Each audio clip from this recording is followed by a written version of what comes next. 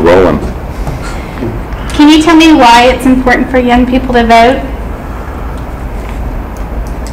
To be active participants in the process, to make sure that their voices are heard and their idealism that young people can bring in and new generations can be put into the political process and bring that aspect of it to the forefront.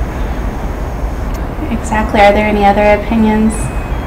I agree with that. I think politics is something that's evolving across time, and the younger generations have different thoughts than older generations, and I think their not voting is harmful. Young people coming out of college, these policies that are going to affect us, the tax policies are going to have direct effects on what comes out of our paychecks, and direct policies on what's going to affect us in the near future. So it's very important for our voices to be heard, because it's going to have a direct effect on us. So it's very important to get our voices heard.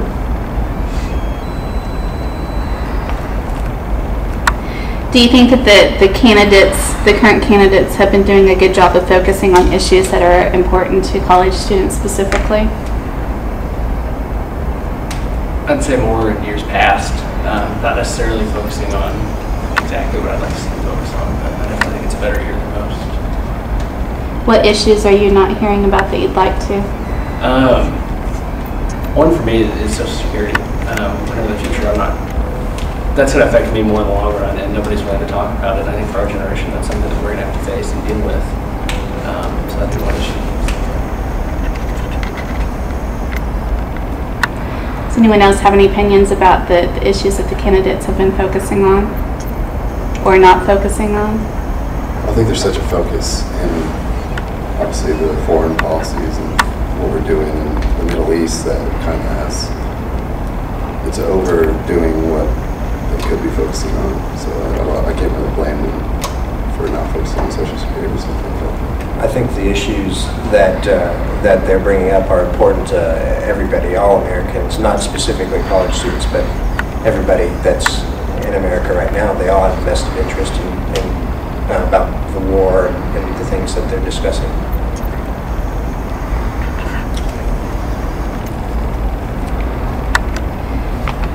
I hope everyone here plans on voting in November. Yeah. Yes. Yeah, absolutely. At least you're not willing to say otherwise.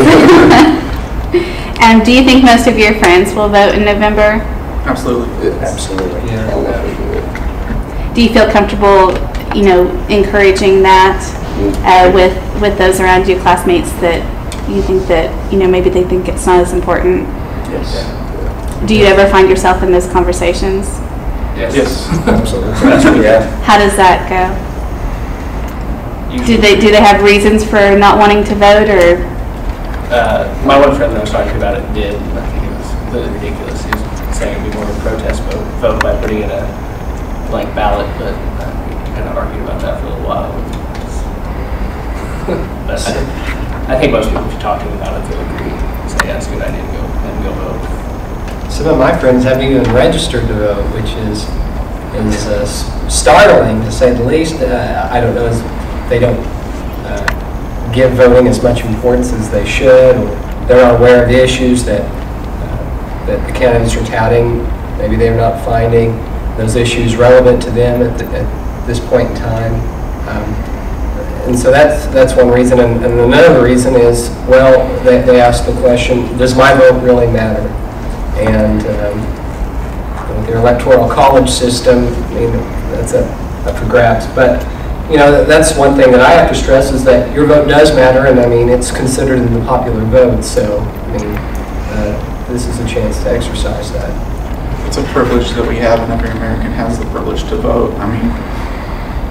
Not everyone in the world has the right and the privilege to vote, so you should be very proud that you have the opportunity to go out and to cast your vote. So I think every American should use that opportunity to vote for their candidate. Well, my next question is to ask you why you think it's important to vote, and we've talked a little bit about that already, but is there anything else that you'd like to add about why maybe it's important for you personally, that for your voice to be heard in that manner? Well, I, for one, plan on working in government for the rest of my life as a Foreign Service officer or something, and the policies that the future candidates will decide will directly affect the way that I do my job and how I live my life. And some of us are former military as well, and those policies, they really make a big difference. Just like when they passed Jim Webb's new GI Bill, that's going to make a huge difference to a lot of veterans trying to go to school right now. So other than the Social Security that you mentioned, are there other factors that are important in this election as far as how you plan, not necessarily who you plan to vote on, but or vote for, but the issues that you're voting? Are there any other key factors that are on your mind? Well, I would like to hear more so about education. I know that with the ever-increasing costs of higher education especially, it is becoming, I think it's coming on the forefront of many college students' minds, and you don't really see how they're going to address the growing costs of education in the media, on the 5 o'clock news. And so, obviously, that's being dwarfed by the economy and other foreign policy issues. So, I'd like to hear more about that, and perhaps even further going into primary education, elementary and high school, and seeing what we can do to improve that, because I personally believe that education is the key to success, and that's going to stimulate the economy a lot more than a little check in the mail. So I agree with that. I also would like to hear more about our infrastructure, our bridges. A lot of our interstate structures are crumbling. A lot of our bridges in Oklahoma, it's well documented that they're falling apart. A lot of resources have been spent away from our foreign policy that a lot of our infrastructure in the United States has been neglected for years, and I think we've not heard a lot about what's been planned in the United States to revamp the infrastructure in the United States. So I would like to hear a lot. I would like to see a lot about what they would do about that too. That would be an issue that I'd like to hear about.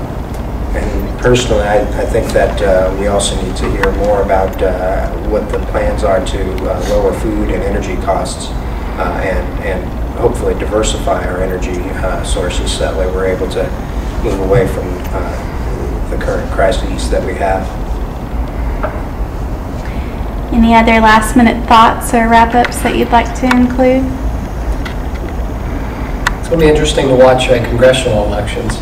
I think that's going to be important, with some of the issues that were raised are kind of state level oriented, and right now many states have jurisdiction over some of that stuff. So it'll be interesting to see that in tandem with presidential elections. All